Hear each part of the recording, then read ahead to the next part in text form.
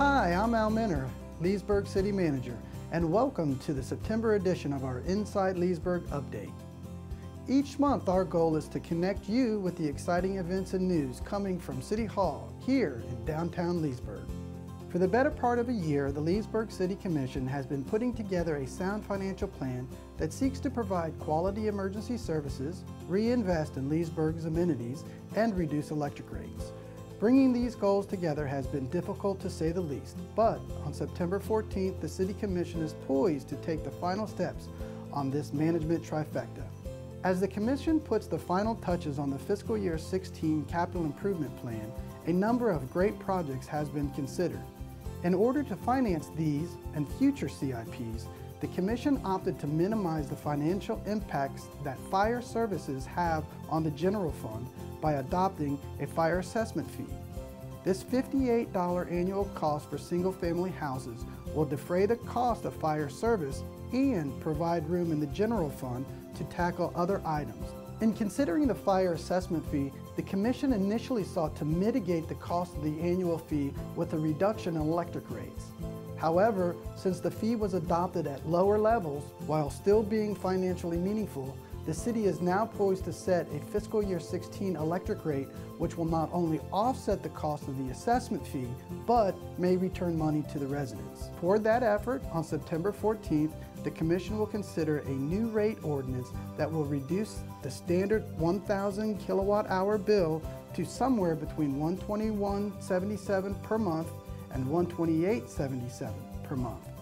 In any case, this action shows the Commission's dedication to improving the quality of life for Leesburg residents while also working toward being a top-notch utility provider.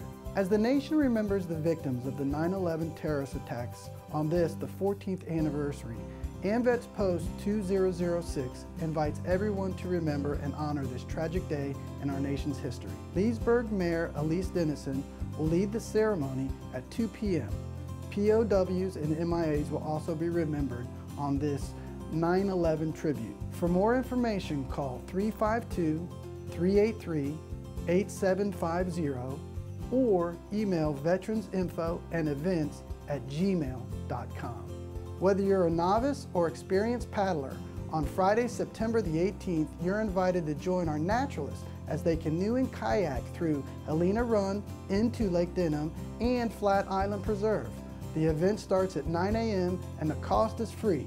For more information, call 352-343-3777. Come out and experience the real Florida. A special invitation is being extended to all local girls to participate in the 29th annual Miss Leesburg Scholarship Pageant. The pageant is being held Saturday, September 26, 2015 at Leesburg High School Auditorium. Contestants must live or attend school in Leesburg, Fruitland Park, Lady Lake, or the Villages. Girls ages 4 through 18 are invited to enter. Winners will represent Leesburg at special events, parades, and community activities throughout the year as the hometown representatives. Scholarships will also be awarded to the winners. For more information, please call 352-326-4217. And remember, the entry deadline is September 21st. The Public Works and Recreation Department hopes you've noticed some of the new improvements at Susan Street Park. The city has recently replaced the old dugout roofs, relocated and built new outfield fences, installed sunscreens for the bleachers, and constructed a new park sign.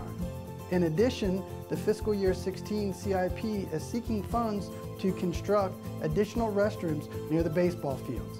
Investing in our parks and children is another way the city seeks to improve our quality of life. Until next month, this is Al Minner inviting you to visit Leesburg, the lakefront city.